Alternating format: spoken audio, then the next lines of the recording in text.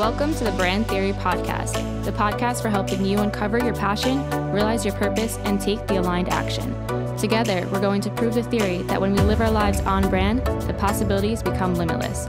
I'm your host, Danielle Marquesi, branding expert and business coach. Let's get started.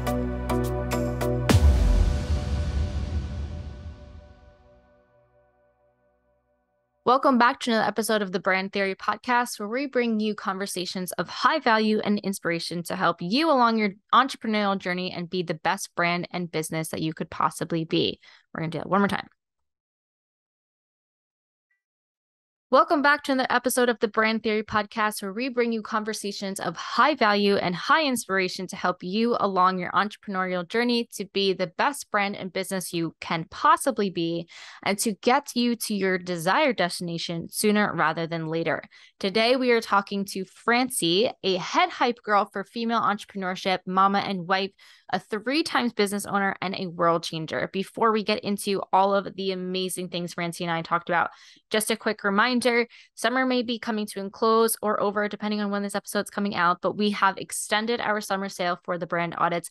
Think of this audit like taking your brand to the doctor. We all need to do it. Sometimes we don't want to do it, but it is that conversation you get to have with me to just check in with your brand and your business, your strategies, your procedures, your marketing, all the things that make your brand kind of run on its own, and just see, are these things working? Are they bringing you the types of clients you want to be working with? Are they bringing you the types of results you want to be seeing? And if not, what can we be adjusting to help you get there sooner rather than later? It is a document. We have a conversation, a good hour-long conversation. I get to know you, the ins and outs of your business, how you started, where you want to be going next, and you tell me exactly how you're running your business. Then with that information, I go and do my own digging. I basically stalk you. I click every link. I sign up for every freebie you possibly have. Any point of contact a potential customer or audience member has with your brand and business is what I'm going to be looking at. From there, I give you a report, a beautiful document that says what I think is working and what I think may need some adjusting. And you are free to do that adjusting on your own, or we can work further on those adjustments. So it's really it's the perfect time to do this as we kind of get into the season change. It's really just that point of contact with somebody who can just help you take a step back, take a breather, and adjust what needs to be adjusted, again, to get you closer to where you want to be going. Sometimes we're just too close to our brand, our business, our strategies to see what, if anything, needs to be adjusted. So I'm your girl for that. Call me the brand doctor.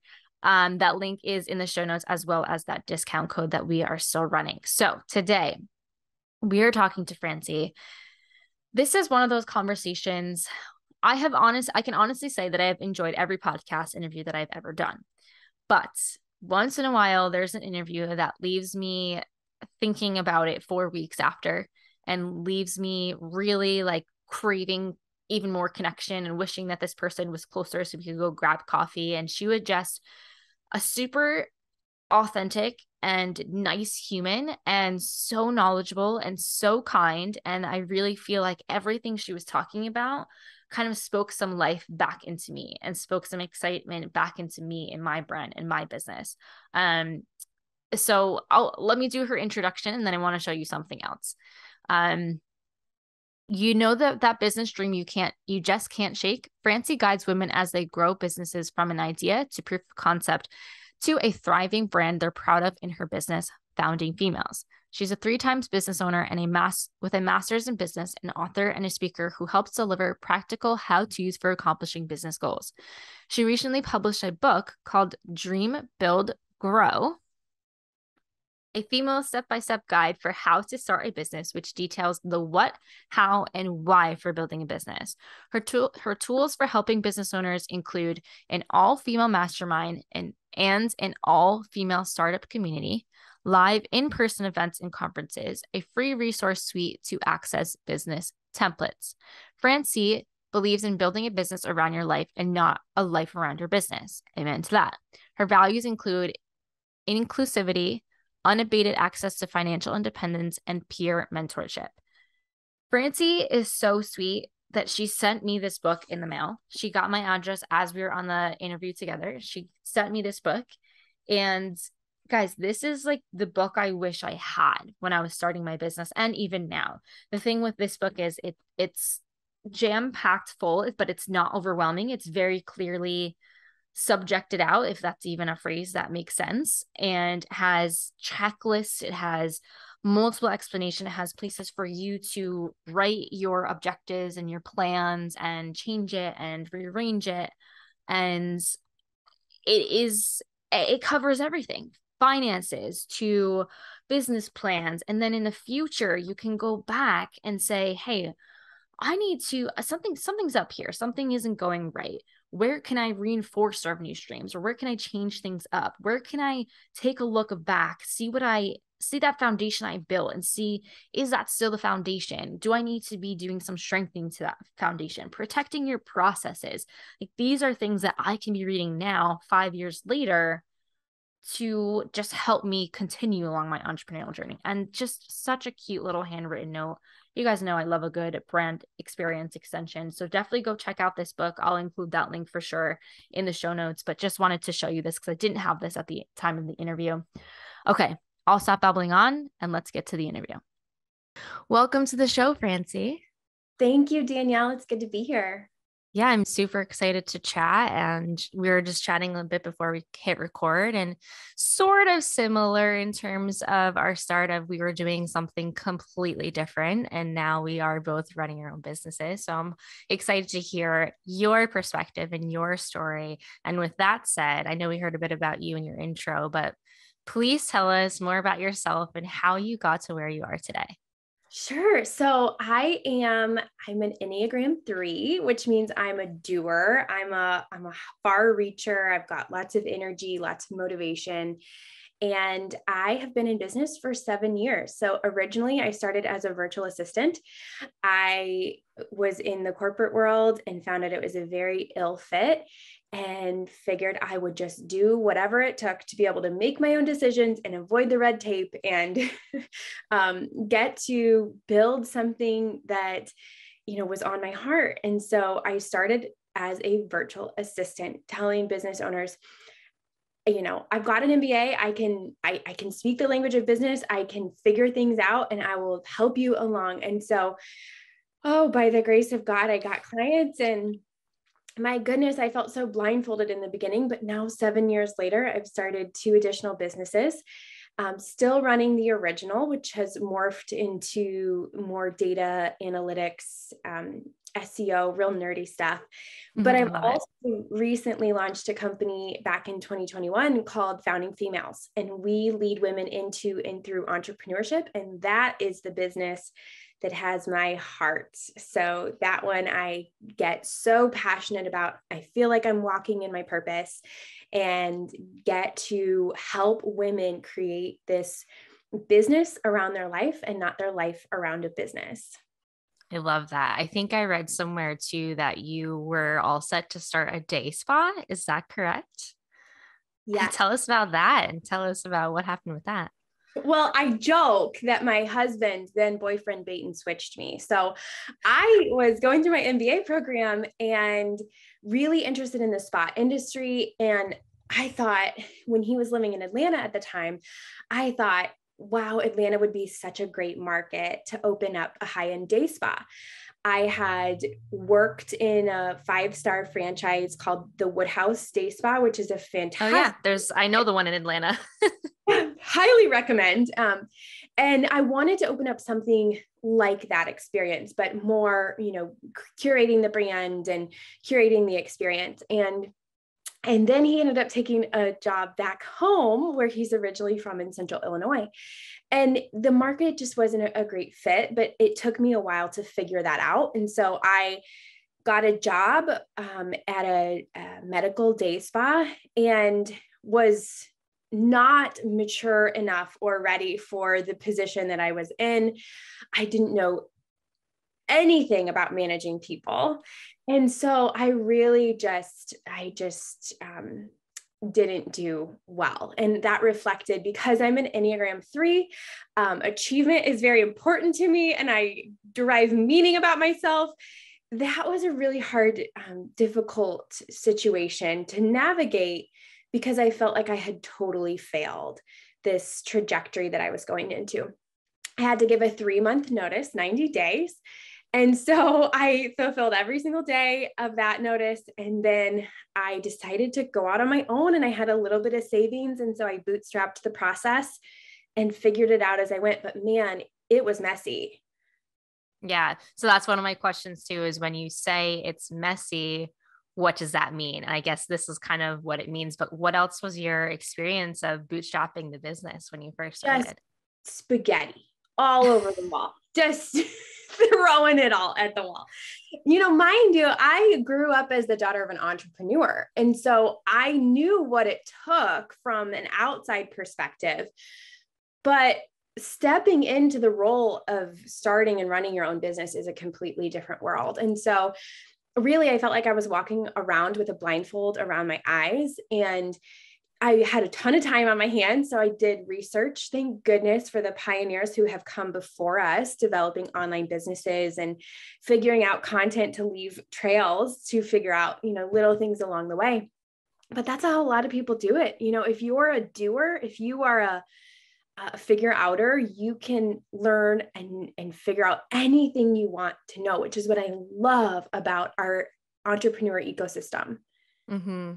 Yeah, I love that. And I love that, it probably felt like, and you were sharing with us, it felt like such a failure when you weren't able to fulfill your duties in that job. But it's crazy how life turns out and points us in that path that we are actually supposed to go. And that fits our skill sets and our zone of genius. Like you were saying that you're an Enneagram 3. It's interesting that when we go into these corporate jobs, we go into these other jobs, we don't necessarily know that, right? And we don't know that this is how we function. We don't know this is how we work. And years later, when we discover that and we're working in our zone of genius, it's all like, oh, okay, this is where I'm supposed to be. That was never where I was supposed to be. Okay, got it. Here I am. I love that. Exactly. And everybody's path to get to that point looks a little bit different. For me, a lot of it was sitting in meetings. It was, all of the corporate rules that you have to abide by. And I didn't realize I was such a person for bucking the rules, but apparently I am. And so now, the entrepreneurial life just fits. And I really, really preach and advocate for women to figure out the lifestyle that they want and then build a business that fits around that, all the while building an asset, not a paycheck, right? So not just making money for the month so that we can pay our bills, but building inherent value into the business that we're creating so that we are not the one moving all of the chess pieces. We are not the one who, it's all in our minds and nobody else could figure out how to create the same results. And as entrepreneurs, that can be really scary to relinquish that control, but there's so much freedom on the other side of building something that somebody else could step into, somebody else could put a dollar amount on and offer to buy. And that can become, our retirement, our kids' college education. It can become a lot of things. And so I encourage women around me, don't just work for that, that invoice paid, but build something that has value in it. And you have your systems and your processes documented. Somebody could come in and follow your same processes so that you can step away and eventually become who I call full scale Fiona, who is, she is looking at her business from the top down and she is in charge of the vision moving forward. So she's the one carving out the path that never existed before. I love her. She sounds awesome. She's a So power. let's talk a little bit about, I feel like there's two sets of people who listen to this podcast, and there's one who are literally just starting out and they're just kind of getting all the pieces together. And then there's the people who have teenage entrepreneurship, right? Like they're kind of like in the middle of their journey, so to speak. They're in the middle, they're getting out of the beginning stages and they're ready for Fiona is on their horizon. So what are some tips you have of things to be putting in place to transition from feeling like you're just working to pay the bills that month and you're working to build an asset and an investment?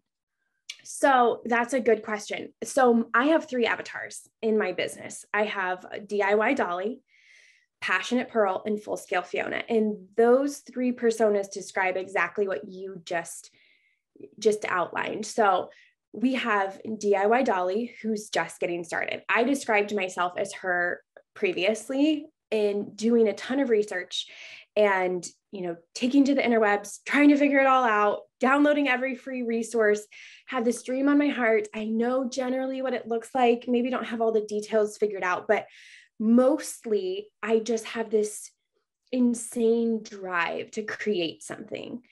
And then we have Passionate Pearl. And so Passionate Pearl has proof of concept in her business. She's got one hand working in her business, producing the results, being the service provider. And she has one hand on her business, trying to curate and craft the vision for what it's going to be moving forward. So she's in that CEO role, and she's also in that service producer, service provider role. If it's an e-commerce business, she's the one maybe creating the products or packaging up the purchases to be able to send out. So she's very much wearing many hats, many roles. And she's in the go-between, but she knows enough to know that this is working. Oh my gosh, this thing is working. And then, she can transition into who we talked about, Full Scale Fiona, who has put pieces in place so that she can step back. She doesn't have to be moving every piece, pulling every lever, and she can really define the vision for her business moving forward. But it's really hard for people to jump from Passionate Pearl to Full Scale Fiona, because we've built something ourselves that, and I think we derive a lot of value out of creating the results in our own business. And so to think that it can run and us not have our little secret sauce on every single piece, it can be really hard to kind of give up that control. Yeah. I feel like I'm in that in between myself right now of I've got some people in place, but I feel like sometimes I don't give enough direction to them. So then it comes back and the work's like, I'll just do it myself rather than saying, hey, let's try this or let's do this or recording a quick Loom video to review. I have it in my head. And I know a lot of people have a struggle with this of it's just easier if I just do it myself. And there I am working like all hours of the night, but still paying for the work and it was good. It just I didn't provide enough for the end result that I needed. So any tips around that? Yes. So I sat down at this networking event one time and I was lamenting about exactly this. So I said, I just wish I could find another me. I just wish. And what I meant by that is I wish somebody who cared about results as much as me. Yes. Somebody who took the initiative as much as me. I wish that I could find somebody who, created the caliber of work that I could create. But the truth is, that person is going to go out and start her own business, right? Why would she work for somebody else? Because if she has the self-initiative, if she has the go-getter, the ability to create high-level results, then she probably also has the internal drive to do it herself. And so I sat down next to these two older business owners. They had been at it for a long time. And this woman said to me, she said, Francie, you have to be willing to train them. And to me, that was a huge, the breath almost came out of my lungs, because I was like, well, I shouldn't have to train them. They're contractors and I'm paying them a high rate. They're not employees. And the more I thought about it, the more she's so right. We have to be willing to walk alongside those people. And in micro instances, explain to them the difference between maybe what they created and what our vision is and why it plays into the bigger picture.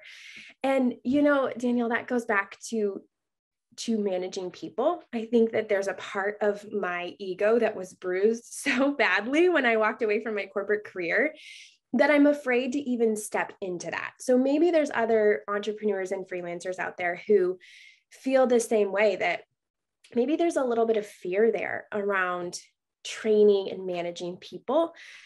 But if we can look at it from a perspective of bettering them, they're not going to be with us forever. They're contractors, right? But if we can create an ecosystem where they feel safe to try new things, where they feel safe to ask questions and, suggest ideas, our business is only going to get better. Yeah, that's such a good point. And out of all of this, out of all your 7 years experience and the trials and errors, the ups and downs, the slew of clients that you've been able to help, you then went and wrote a book. So tell us about that. I look back on it and it was a little crazy because I have a 4-year-old daughter, and to think about all the ways that my husband cleared my path for me. We use that term a lot for each other, whether it's, one of us wants to keep a consistent workout schedule or whatever. We talk about clearing each other's path. And my goodness, he cleared my path so well, to be able to sit down, whole Saturdays and Sundays pouring into this book, but it was a way for me to pass along all of the knowledge and insight that mentors, bosses, professors, my own dad, who's my entrepreneurial hero, had poured into me. And so as I envision founding females, I envision being able to help women into and through entrepreneurship. But if I'm handcuffed to only working with people one-on-one, whether even if it's in a group setting, one-on-one, mastermind, startup community setting, there's still so much limitation to being able to unhinge them in their businesses. And so I have this dream of starting a seed fund for women. The average request for funding is about $1,200, which is so easy. I have this dream of taking our in-person event nationwide. And so if I am going to focus on the little things, I have got to produce this guide for women to be able to open the pages, pour into, and realize why they're making the decisions that they are. So I'll back up a little bit and say, this book is a guide. It's a 6-phase guide to lead women to clarifying their business idea all the way to profiting and scaling in their business. And so it was a way for me to take everything that I learned from Simply Integrated and a lot of things that I did wrong and pour it into, if I had it to do over again, this is what I would do, so that women have it at their fingertips, and the barriers to being able to unhinge and learn how to start a successful business does not rest on them being in a community with me or in, my own physical community here in Central Illinois. And my goodness, I've had so many mentors pour into me. So it's a pleasure to be able to pass that information along. I love that. And I feel like it's the type of book, I haven't read it yet. But I feel like it's the type of book that you could pick up over and over and over again throughout those different phases of your business, or if you need that reminder, or as you're transitioning through those avatars of, oh yeah, what am I doing? Oh yeah, let me just go back to that resource guide and just remind myself why I'm doing this in the beginning and what I need to do for that transition. That's amazing. Well, you just nailed it, because when I set out to do this project, I had probably 10 how to start a business books on my shelves. But what I noticed is that a lot of them tell you what to do, but they don't tell you how to do it or why. And I think the why is the big piece to empowering women to feel confident in their own decision making. And if we can help women understand why we're making these business decisions, why we build assets, not paychecks from the beginning, why we are planting seeds along the way, for example, then that becomes inherent in their everyday thinking and understanding about how their business works in the bigger world. And so that is my goal. And I think that's the biggest thing that I took away from my MBA, was to speak the language of business and to understand, almost like economics, that when you do one thing, it impacts another thing. And I think as we're kind of wading through figuring out our own business, we can recognize trends that, okay, this thing works in my business, a specific email subject line, for example, or posting at a certain time on social media. But what I want to avoid is just memorizing the right answer and understanding so that businesses can unhinge faster, grow as big and as fast as women want them to, or maybe not. Maybe they want to keep a small business, and that's okay, because we, again, build a business around our life and not a life around our business.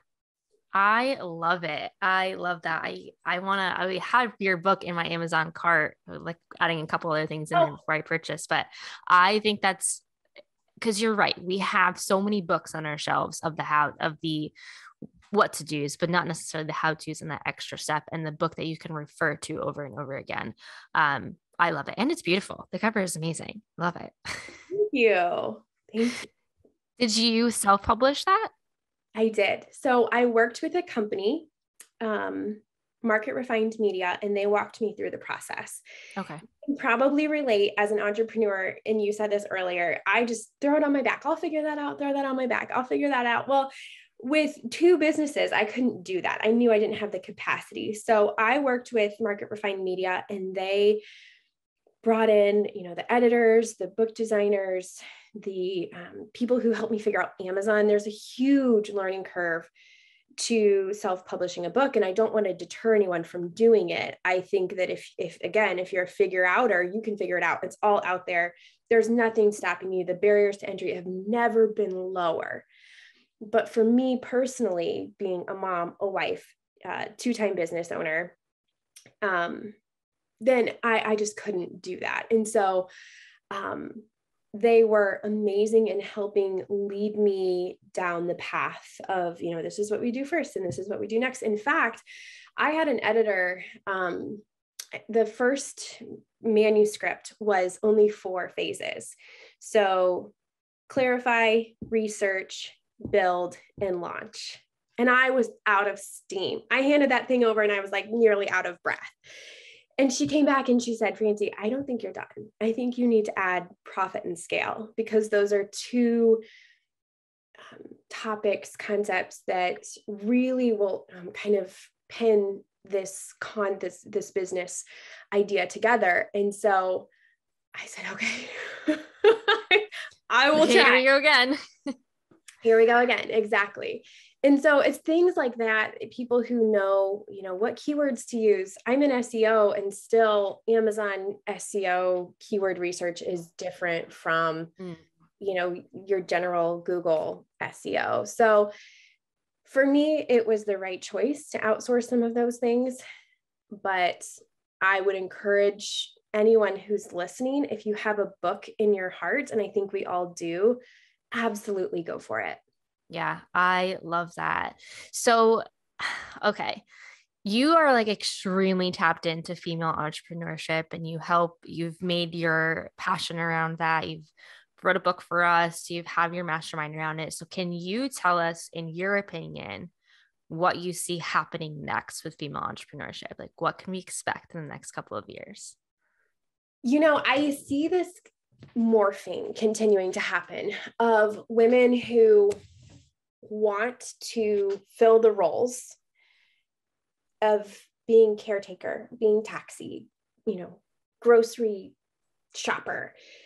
We love those roles a lot of times, as much as we complain about them. But we want to fill them, and we want a career. And I see this continued movement toward that, toward building businesses that produce value. They don't necessarily require or rest on a certain number of hours in the day. Women are figuring out how to create value outside of, being physically present. And I love that.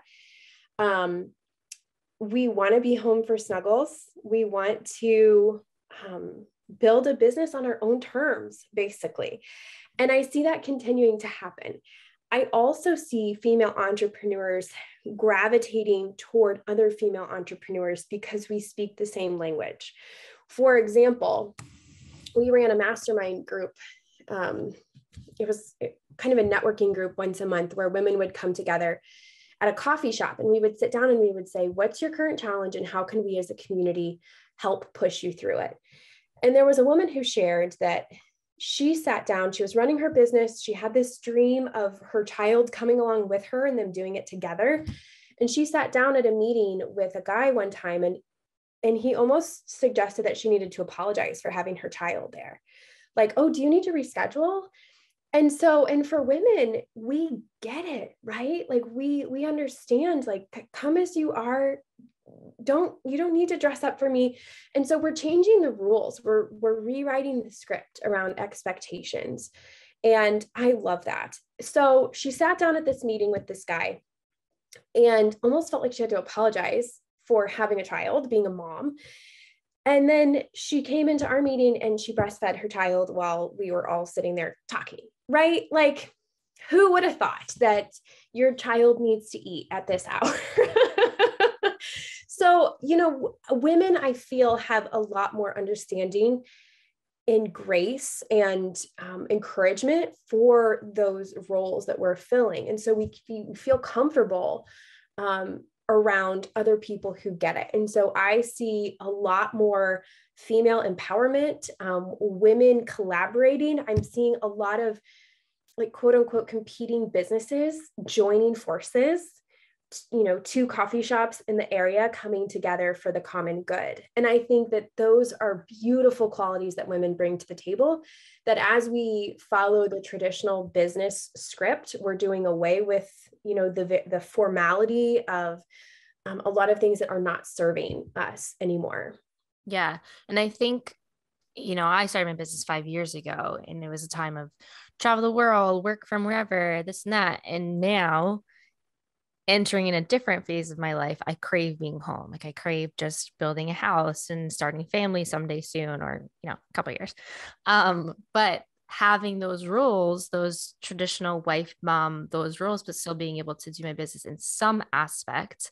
And before, I didn't necessarily think that was possible. So I would like rush to build my business to get to a certain point, so then I could just like take off while they're, 0 to 6 years old, even when they're in school. But now I'm like, now I can do both. You just have to figure out how to do it. So I love that you're supporting a community that kind of has their priorities, but wants to show the future. This is how we can do things. This doesn't necessarily have to be XYZ. It can be ABC. It can be your own way. So I love that. Thank you for creating that community for women. Thank you. Yeah. And I will say too, I'm not a man hater. I don't call myself a feminist. Some of my biggest supporters have been males. But I think a lot of times women follow this path and it's laid out by men before us. And so there's just cultural norms that are built into that specific path. So what I'm trying to do is to carve another path that women can take, and maybe oscillate back and forth between the two. And that's fine. But to know that there's a community out there who gets it and supports what you're doing. Yeah, absolutely. I love that. So my last question is a question I ask all of my guests. And it is, we define the term here on brand as living true to yourself, authentic, all the buzzwords that are overused now. So was there a time in your life or your business where you were living not on brand? You were living off brand. You weren't necessarily living in alignment with who you are, who you wanted to be, what you wanted to do. And how did you recognize that? And how did you navigate back to living on brand? So many things come to mind from a literal perspective. When I was running Simply Integrated, that was a brand that I kind of made up myself. I chose the colors, I had the logo designed for me, but stepping into founding females was a very symbolic in my life for a lot of reasons, because I ended up outsourcing the branding literally to somebody who I just think does incredible work, and to hand that over completely, that was symbolic in the sense that, I don't have to throw everything on my back. I can find people who are great at what they do and trust them. And also stepping into founding females, I truly feel like that is my life purpose. And so it feels so on brand every step that I take, every time I, you know, come, get to talk with people like you about founding females. I truly feel like I'm living in my God-given purpose and following the steps that I was meant to. So, I think that the difference there is a process. It's a journey. It's getting to the point and figuring out what doesn't work so that once the right thing comes along, that you feel it in your bones. Amen, sister. I love that. That's awesome.